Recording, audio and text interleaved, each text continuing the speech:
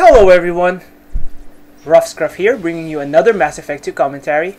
And today we will be doing rescuing Archangel mission. Basically, you want to get Garrus because he's awesome. And right now, I skipped the first few parts just to because it's kind of long, so I don't want to show all of that. So I will begin with the part where I make sure that I hack this mech to make my life easier later. Once again, this is a insanity playthrough of Sentinel, and I think I'm about level 11 or 12. I'm not sure, but anyways, so this mission is not that hard, I would say. It's actually just again, I always say all missions are not that hard, but it's more like you should be careful in the firefights. I will tell you some of the areas that are kind of tricky and where you could die pretty easily if you're not very careful. And also, I'm gonna try to walk you through to what I'm thinking as I go through those parts. So yeah, so I like this mission because it's very action-packed, and there's a lot of enemies in this mission. So you'll definitely be on your toes, especially as Sentinel, if you are playing kind of ballsy. And I'm pretty sure I will try to play ballsy just to just to see and push, find the limits of what the Sentinel can do. So right now, what am I doing? I'm just going around picking some items and getting a heavy weapon ammo, which is always great because my flamethrower will have some rounds in it. So this is all. It seems to be a triggered software script right there. The guy enters the room and you just able to close behind him, so I just can't enter right after him. So I call this guy an ass because I want some more renegade points, and yep, that's about it. Anyway, so who did I bring into this mission? I again brought Miranda and Zaid. Why? Because Miranda has warp and overload, which is very useful because you will be seeing a lot of armored and shielded enemies here. And Zaid is just great because of his disruptor ammo. And also, one thing you can see from this video is that I've spent some element 0 and I changed my my unique powers to armor piercing ammo instead of the shitty flashbang grenade, which I have called a concussive shot or something. And so to avoid that mistake, and because it's kind of shitty unless it's level 4, I decided to choose the one of the armored ammo powers. So right now I'm just gonna try to kill these guys ASAP, even though I probably should wait until later to kill them. But like, there's a bomb over here that I could probably shoot as they're clustered, and I shoot. But I made a mistake and I decided to shoot them prematurely, which is fine. I don't care. So just taking out the shields of this guy and attacking him. Finally, turn on my tech armor. I turned on my armor piercing rounds, and turn on Zaid's, what's that? What should I call it? Disruptor rounds. Disruptor shot. I don't know what it's called. So just going around picking some med kits and killing this freelancer over there. Mistimed that one. So putting on my tech armor because I got shot by these fuckers. Okay. Not fuckers, idiots. Okay, so meleeing him to finish him off. Garrus! Oh, Garrus. So I say, let's kick some ass. Choosing the renegade option again and killing that Loki mech saves me a bullet later for killing these guys. So first part is coming up soon, so you'll be fighting a bunch of I believe Eclipse troopers and some whatchamacallit, Lokis. So and a bunch of, I think, YMIRMX, I believe. So I'm hurrying up, so because I don't want Garrus' vital signs to drop pretty fast. So what I'm doing is I'm just running around and I missed the warp over there. It was a strafe warp. Wow, jeez. Oh, so finishing that low-key off. So notice there's a mech there. Good thing Zaid's disruptor ammo is kind of stun locking these guys, which is good. And another one over there. Just using a concussive shot and finishing off with a couple of submachine guns. So right now it's kind of one of the not harder parts. I would say okay parts. So what I'm gonna do here is show you first one technique, which is just take cover here and just keep shooting at these guys. And notice that they will try to flank you as soon as possible. So I would use all my allies' spells in the order of overload or warp, followed by concussive shots.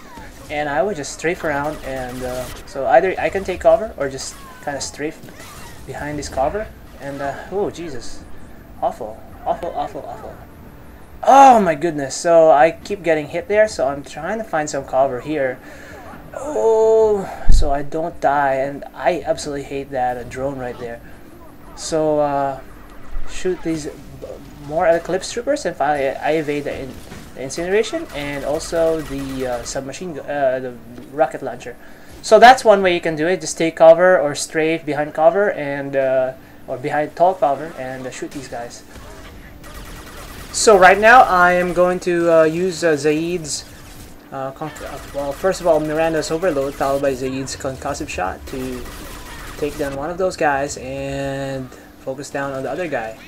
And so right now you got a heavy here, so this is another way you can kind of fight them head on and just kind of strafe around and be Rambo, like how Sentinel should play. So so this time I'm fighting a little bit closer. Well, still a little bit nervous because you can, as you can see, I'm still taking cover here.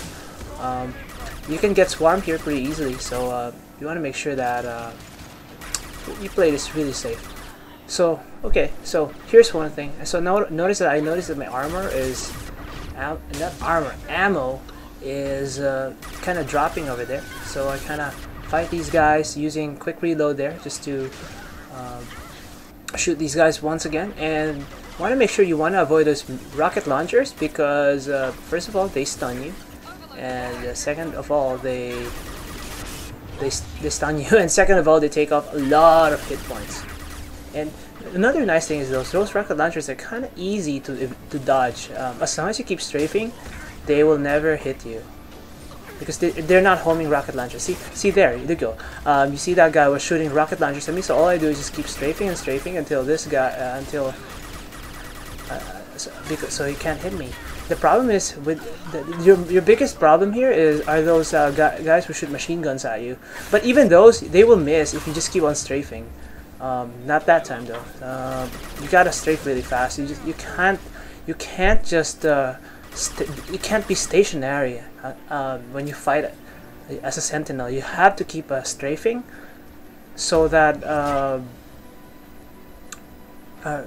everything will miss, right? Machine guns and whatnot. So okay, I noticed right now that my ammo is really low, but I could basically take this opportunity to just kind of grab ammo on the battlefield. So this is kind of risky, actually counterintuitive, because I'm just kind of charging into these enemies. But what I'm doing right now is you want to help the YMIR mech so that he does not die fast. And that's exactly what I'm gonna do. So I'm just shooting at these enemies as they come along and keeping the mech occupied, killing off the trooper, and again picking up some ammo. And this engineer is really dangerous. Engineers are probably are as dangerous as vanguards or something because they have drones and their shields are actually pretty high. So I used warp and concussive shot on the Vanguard because again he has barrier, and those two spells really work incredibly well against barriers. So I did not avoid the warp over there because I was poor control on my part and lack of skill, I guess. So picking up some more ammo. I'm maxed out right now, and turn on my tech armor again. You notice I just kind of stay behind the mech and pepper the enemies as they come along. So there's another engineer. You want to take care of him as soon as possible, but that should be easy if the mech is firing at him. Killing another engineer over there. Another Vanguard using was a warp and a concussive shot against that guy. And another trooper. So troopers are they're not a big problem. They're fairly weak. So another trooper here. So and when suddenly this mech just decides to fire on me, I was a little unprepared for that, but yeah. So thankfully I was able to find cover right there, and again got hit by the explosion caused by the mech dying. So killing off this trooper, and oh, there's a little glitch here. That's weird. Yeah, my character is glitching a little bit. See, what the hell was that, man? So that's a big glitch right there. So Jaroth here is fighting me close quarters, and like a little pussy I am, I decided to back off and fight him in a location where he can't really fight back. So I'm debating whether to get some more ammo, and then I remember there is a bunch of ammo near the in the first floor of the safe house where Archangel is positioned.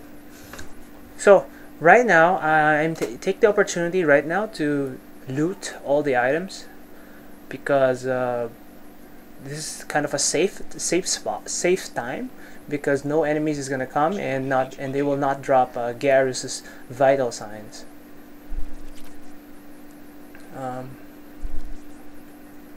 So right now I am just grabbing all the medkits and moving over to the room to chat with Garrus. So dropping a little save there and going back to chat with Garrus right now. So yep, I'm definitely kicking some ass. And so right now we're about to approach a battle, which I think is the hardest one.